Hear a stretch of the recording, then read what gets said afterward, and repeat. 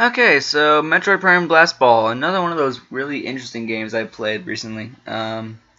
So if you've been keeping up with what I've been doing lately, I've been doing demo reviews, and Metroid Prime Blast Ball was kind of one of those things I got to do.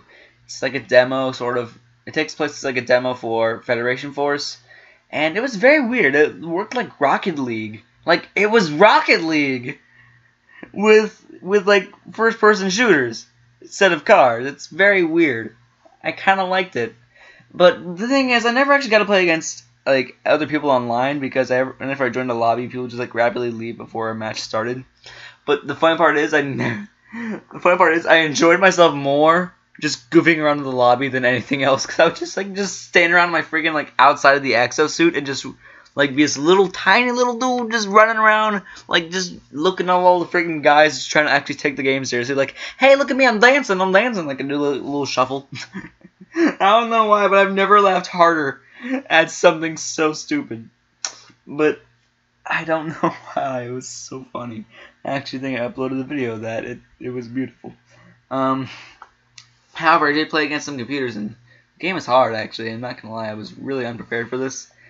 Very, very, very, very, very reflex-based. Like, you have to be on top of your game. You cannot let that ball go for a second, or else you are screwed.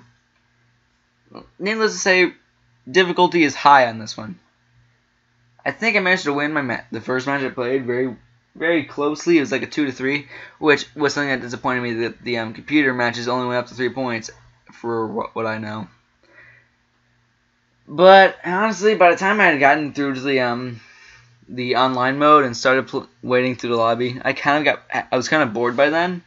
I don't know. It was, like I said, it's like Rocket League, but it got boring really quickly. I don't know. Maybe it's just the concept of Rocket League that's gotten old by now. Maybe it's just me. I don't know. All in all, I'd say this is pretty fun. If you play with a few friends, you could have a good time. I would not suggest the online mode, though, if you're looking for gameplay.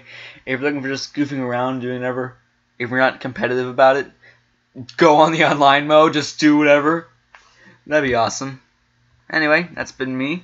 Another day, another review. See you later, guys.